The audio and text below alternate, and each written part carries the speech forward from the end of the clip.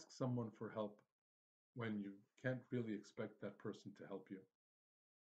Do you ask for assistance from someone who you believe is going to turn you down? Of course not.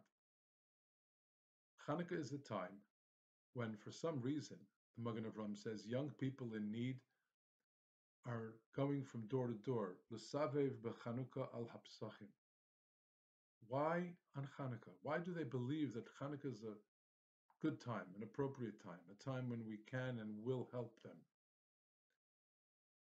Sfas Emes suggests it's because it's a time when we were in need, when we didn't have, and HaKadosh Baruch Hu helped us. It's not that we didn't have financial wherewithal. It's not even that we didn't have military wherewithal, and we didn't. We didn't have the spiritual substance to earn what HaKadosh Baruch Hu gave us in the miracle of Chanukah, but he gave it to us anyway. There were those few, those Chashmonaim, who believed so, and in response to their emunah, in their trust, they could say, HaKadosh Baruch Hu can and will do it. HaKadosh Baruch Hu did it. And they were victorious, and they restored the glory of Avodas HaKodesh in the Beis HaMikdash.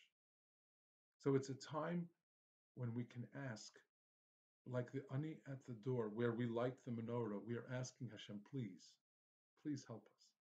Individuals can ask for what we individually might need in our families, good health, that we can ask for our children to be well, for our parents to be well, for the Jewish people to be strong and reinvigorated, soon redeemed in our time. We can ask for anything, because this is a time when HaKadosh Baruch Hu, as in the past, answered us, provided for us, even though we were so much like that poor person at the door, but we trusted in him, he responded. We trust in him now, today, and he will respond.